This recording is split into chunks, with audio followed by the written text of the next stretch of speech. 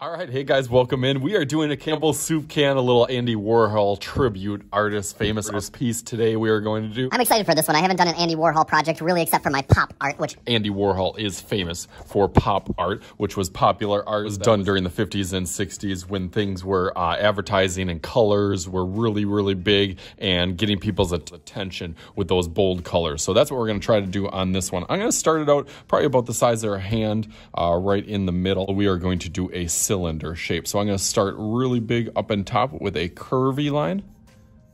That kind of goes almost like a big smile. And then one line going down to this side and then another one on the other side. I'm starting kind of lightly. I haven't done a cylinder in quite a while. I try to match that curve on the top, on the bottom. That's what makes it look a little bit more realistic. And then also match that curve that goes down with a curve that goes up. And that'll make it look realistic as an actual can that you can grab. Move that a little bit darker now.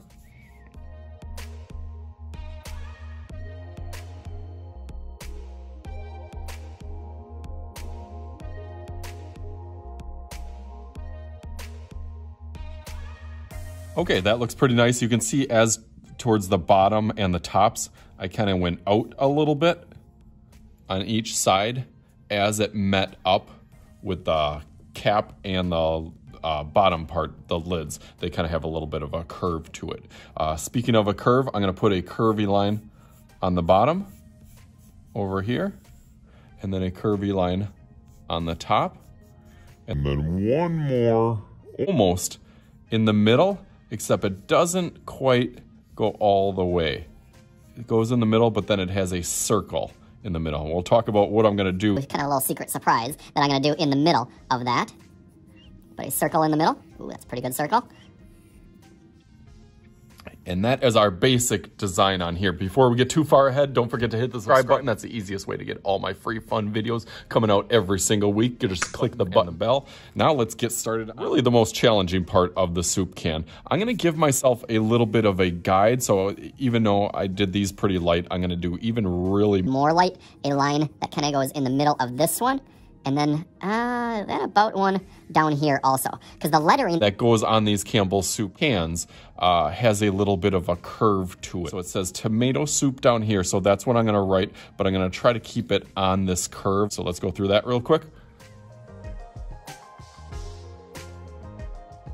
Okay, now it gets a little bit more tricky because I'm going to do cursive. If you just want to write it normal, you can write it normal. Cursive is just, as I always describe it, as normal writing with a little bit fancy ends on each of the letters. So I'm going to go Campbell's. But again, I'm trying to stay on that line, make it a little bit nicer and make it look a little bit more realistic. So I'll go through that quick.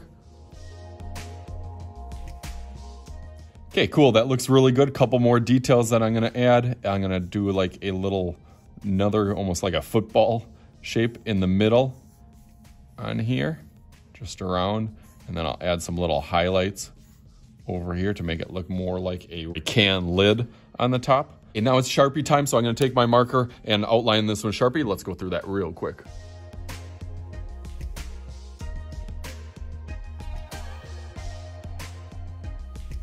Okay, nice. That looks really, really good. I'm going to add one more little, actually two more little details. I'm going to add a little curve onto my letter to make it look a little bit more authentic, and then one little skinny line down here just to make that look a little bit more authentic. And that looks awesome, but now we are not done. Now it's like our coloring sheet, where especially with the Campbell's Soup Cans came in all sorts of different colors and bright colors.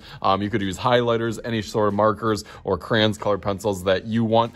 So I'm gonna take this, turn it into something hopefully a little bit better. So just like, all right, bam, look at that. Really cool. Of course, in the middle, I had a little customized with Andy Warhol, a little portrait, paying tribute to him, famous artist, for this week. So hopefully you guys had some fun. I know I did. As always, I am Mr. Shooty. This is Mr. Shooty's Art Class. We'll talk to you guys later.